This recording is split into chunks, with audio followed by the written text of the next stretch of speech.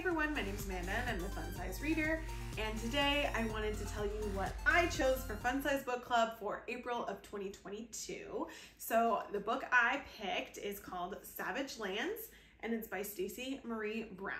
And let me tell you why I picked Savage Lands. So I will read the back of the book in the description. You'll find out all about what it's about, but backstory a little bit. I met someone randomly in Barnes & Noble because I am one of those weird people that likes to talk to people in the bookstore, especially if they're looking at a book that I've read that I loved. I like to give them a thumbs up.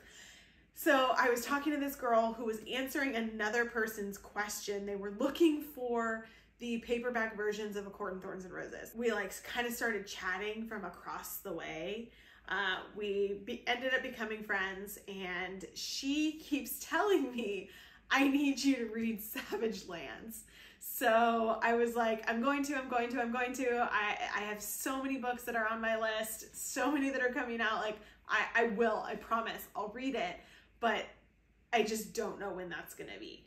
And so she's like, I'm telling you, please read this book. You're gonna love it, read it. So I was like, okay.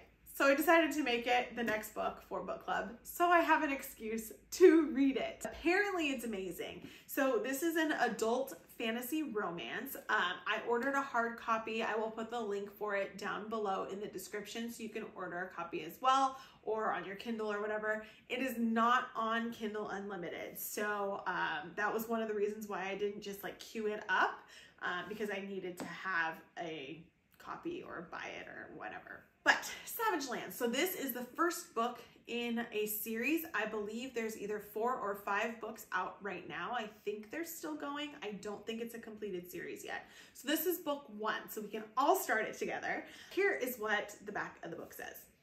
Almost 20 years after the barrier between Earth and the other world fell in the Fae Wars, Budapest is balancing on the precipice. A battle for dominance is brewing among the elite Fae and the privileged humans in Eastern Europe. So it's kind of a mix between Fae world and real world, which is always really cool. The prejudice between the sides is bubbling up with hate and violence. 19-year-old human Brexley has grown up in privilege, but not without heartbreak. After being orphaned, she is taken in by General Marcos, living in a walled city rife with power grabs and ruthless political games. Then one night, the course of her life changes, and Brexley is thrown into the most feared prison in the East. Halal-Haz? The House of Death, where you go in, but you don't come out. She must learn to live with the worst of Fae and human criminals. The rule of hierarchy puts humans on the bottom, where the only way to survive each day is to make alliances with the Fae. Here, she meets the sexy, vicious legend Warwick Farkas, a myth among man and Fae. He is brutal, cruel, arrogant, and as lethal as the lore says he is, ruling the prison with unchallenged authority. Brexley can't deny an intense draw to him, one that might cost her her life. If the games don't take her out first, a fight to the death where only one survives. So I was intrigued. It has lots of elements that I love. It seems a little dark, which is really, really fun in an adult fantasy romance. There's Fae, there's humans, there's this kind of forbidden attraction kind of a thing. She's in prison, these are criminals.